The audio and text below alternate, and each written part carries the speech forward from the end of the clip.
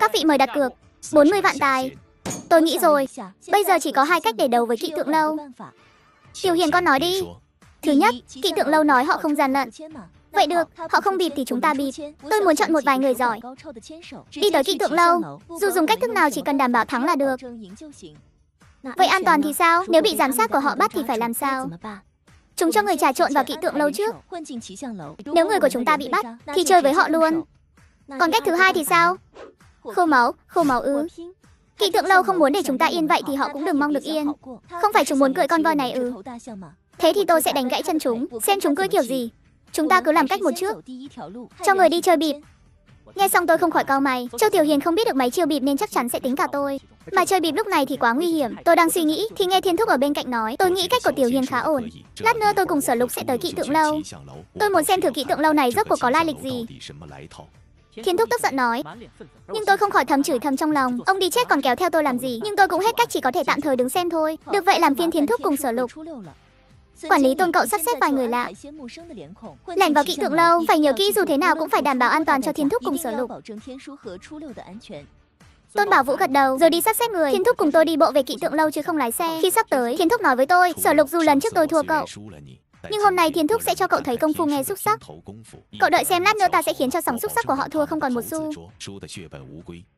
Thiên Thúc, tốt nhất là chúng ta chơi bàn lẻ chứ đừng chơi bàn lớn. Bàn lẻ và bàn lớn không giống nhau. Bàn lẻ là tự gom nhau lại. Chơi bịp thì chỉ bịp khách, còn sòng bạc muốn bắt bịp thì phải dựa vào trình độ của giám sát. Nhưng khi không biết gì về kỵ tượng lâu mà còn chơi bịp ở bàn lớn thì sẽ rất dễ thất bại. Không, hôm nay phải chơi bàn lớn. Hơn nữa công phu nghe xúc sắc của ta cũng không phải là chơi bịp. Thì họ làm gì được ta chứ? Đến kỵ tượng lâu tôi cầm thẻ của Châu Tiểu Hiền đi đổi 50 vạn chip. Sau khi Thiên Thúc đưa cho tôi 10 vạn thì liền đi tới bàn lớn. Giới hạn ở đây là bao nhiêu?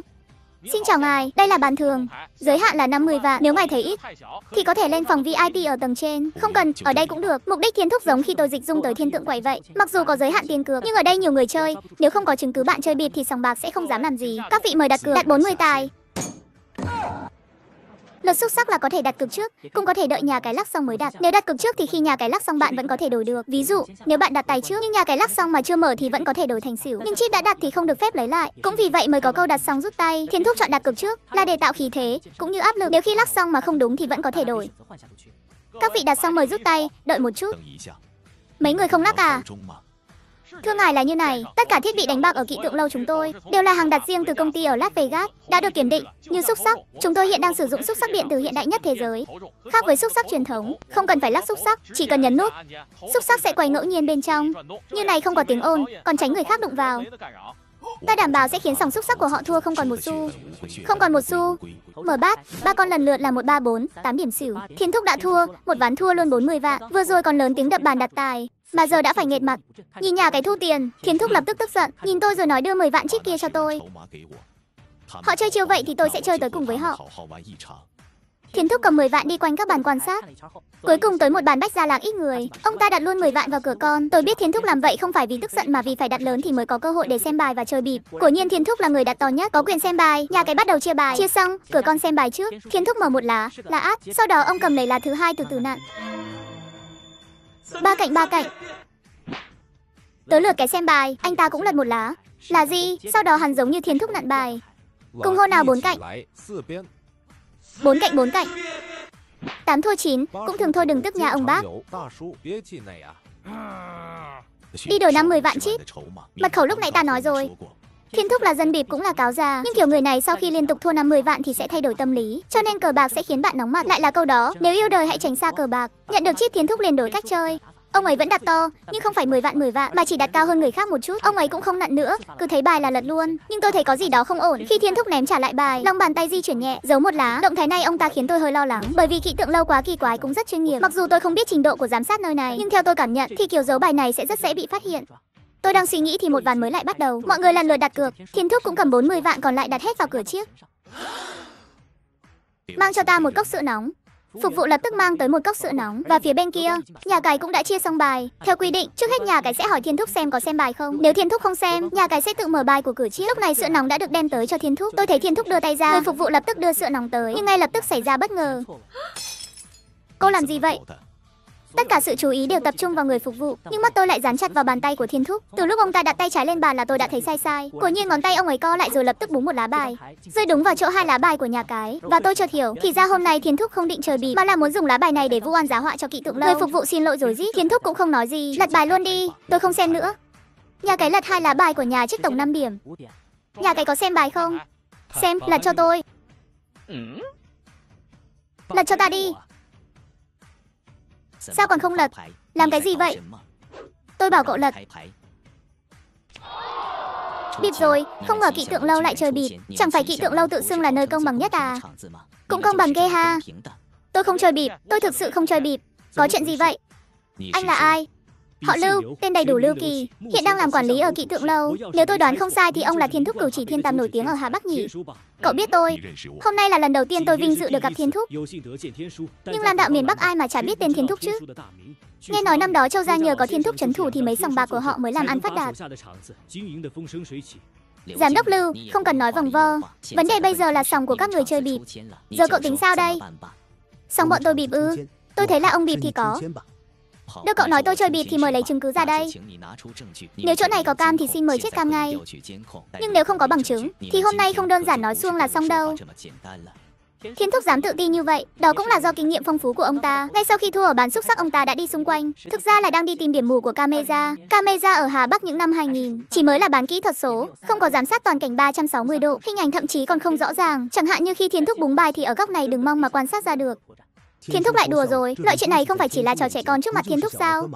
Nhưng từ ngày bước chân vào Lam đạo, sư phụ đã từng dạy cặp chuyện nên trở lại đường lui vì đường giang hồ còn dài. Thiên Thúc tự xem đi. Máy quay mini chuyên nghiệp, tuy không ghi lại được cảnh Thiên Thúc búng bài nhưng đã ghi được cảnh Thiên Thúc trộn bài. Khi Thiên Thúc trộn bài, mu bàn tay hướng ra ngoài, bài che ở bên trong. Camera giám sát hoàn toàn không thể quay lại được, nhưng camera này lại quay từ sau lưng. Khi tôi chậm sẽ nhìn rõ quân bài Thiên Thúc giấu trong tay. Mấy người chú ý ta từ bao giờ vậy? Những nhân vật như Thiên Thúc tự nhiên xuất hiện ở đây thì tất nhiên bọn tôi phải có biện pháp chứ. Không giấu gì Thiên Thúc, từ lúc Thúc vào đây thì bọn tôi đã biết Thúc là ai rồi. Bao gồm cả vị huynh đệ này đã từng tới đây 2 lần. Nếu tôi nhớ không lầm thì anh ta tên Sở Lục, còn có một tên giả là Đao Thập Nhất. Hóa ra ông già béo này mới là dân bịp, tôi còn nghĩ là sòng bạc bịp nữa cơ. Nhà cái bị dọa tới mức kia thì lão béo này cũng hơi quá đáng rồi nhỉ. Nói đúng ra là Châu gia hơi quá rồi. Xong của họ chơi bịp lừa chúng ta còn cho người tới hại Kỵ Tượng Lâu.